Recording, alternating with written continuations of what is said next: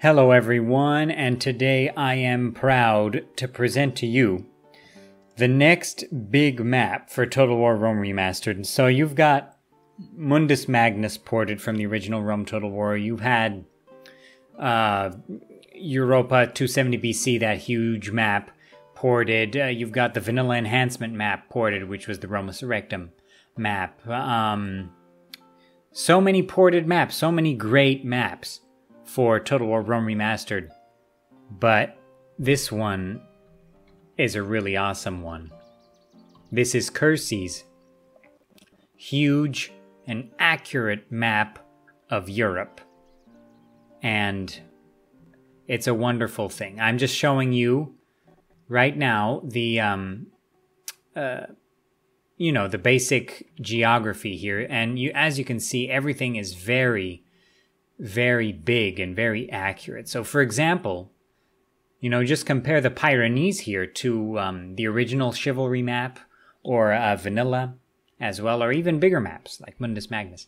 This is an incredibly detailed Pyrenees mountain chain here, and you even have Urgell here in the center, which would not be possible in the vast majority of maps. It's really wonderful. And of course, this map is far more accurate than a map like Europa 270 BC, which of course is an older map for the original Rome Total War, and that's more of a gameplay-oriented map than it is a very accurate one. But this one is very accurate indeed, and of course the scale and the size. So just going to the corners here, let's start from the top left.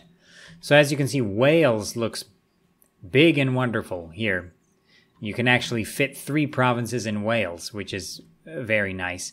And the provinces are not too packed, right? It's really amazing what Kirsi has been able to do here. So like Ireland, which is way too packed in original Chivalry, looks really nice here. So we go to the top left, we've got even the Faroe Islands. Here we go all the way to the Faroe Islands. And, of course, the scale is so big that you can actually have normal cities and provinces on all of these islands. So the Zetland Islands, the Orkney Islands, even the island of Hoy is visible. Stjornavager, the Isles. And this is going to make the Kingdom of Norway start position in Chivalry really wonderful.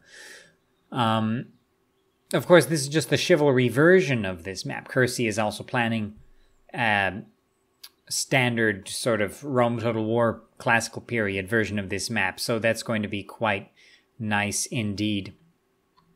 Just take a look at Norway, looking very nice indeed. I just really like these textures as well. They look really, really good. And, I have to be honest, I'm for several reasons, I'm running this on a low-end desktop. And the textures even pop and look great, even on a pretty low-end machine like the one I'm using right now. So other than that, as you can see, we've got all the Chivalry factions on the map. Not everything is done. As you can see, there are a whole bunch of provinces, with no garrisons and things. That is all going to be ironed out. But, just our favorite faction, Anjou, of course. But, as you can see here, there are so many provinces here. France is really fleshed out with Neve, Besançon, Troyes, Limoges, right? Just really, Septimania. The Iberian Peninsula looks really awesome with Nájera. Albarracin, my favorite city in Spain. We've got... It's just great. It's just great. In North Africa, we go down to the bottom left corner. The map goes all the way to Cumbi Saleh and Oudarost. Right, of course, this Oudarost was the farthest reaches of the Almoravid Empire, right? So we actually have a historical boundary for the Almoravid Empire. Additionally, You've got Takeda from Shogun 2. He's right there. The Hammadid Emirate, looking like a big faction. The Zirids have 2 provinces instead of 1. Having all of these islands as their own provinces, that's going to be amazing. Absolutely amazing. The Kefalonia, Corfu, right? The Byzantine Empire is just massive. Just massive. They're going to have a tough time of it, but just massive at the start. As you can see,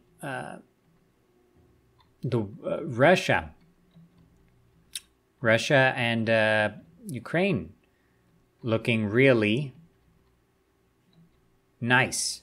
Looking really nice. But of course, you know, you go all the way to Central Asia here, right? And it looks, the Himalayas look super nice indeed. And of course, you got the Tarim Basin. It's just really wonderful. And of course, you know, because of this map extension, you've got the entirety of the Grand Seljuk Empire represented.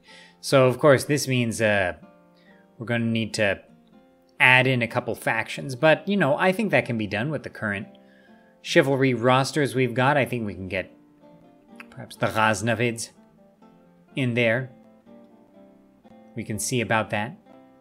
But yeah, it's just a wonderful map. The textures, these are some of the best textures that I've seen for any map. Mundus Magnus, of course, uses wonderful textures. This is a very different style. I really like this kind of warm style. And you know, when you've got the Fog of War on, it still looks pretty cool. But then when you open up the Fog of War, it's just very warm color palette there. It's very nice. And yeah, that's pretty much, just look at this. The Levant, this is going to make the sort of crusading scenario feel even more epic than it already is here. It's really going to be something, because you've got Germaniceia added, you've got Samosata added, Melitene up there added, near Edessa. Near Antioch, you've got Laodicea. You've got Homs added, Palmyra. Aside from Sidon, you have Acre, right? So the map is big enough to have Acre right there. That is very nice. And then other than that, it's, I don't know what else to say. It's just really, really wonderful work by Kirsi. And I mean, look, you've got Turin in there. And it's not even that close to Milan. It's just perfect. It's just perfect. The perfect balance. You know, the map is big enough where you can have the Siena near Florence, and it's not as if it's just a pace away, right? It's not right up against it, right? That's pretty amazing. That's pretty amazing. So you can conquer Europe as Siena. Why not? So that's pretty much everything I have to say about this map. Of course, this map is also going to have a classical era version, but I just have to applaud Kirsi for his efforts, because having a version of Chivalry with this big, amazing map, that's going to be... I have no words. I have no words. Kirsi has done an amazing job. I can't thank him enough for making this map. And yeah, I hope this makes you want to play some more Rome Remastered, because even the vanilla campaign on this map, it would have to be rebalanced a bit for having so many provinces, but it's a beautiful map. It's an accurate map. I highly recommend you check out Kirsi's stuff. He also has a wonderful map of Asia that I highly recommend you check out. That would be perfect for, you know, a port of Genghis Khan Total War, for sure.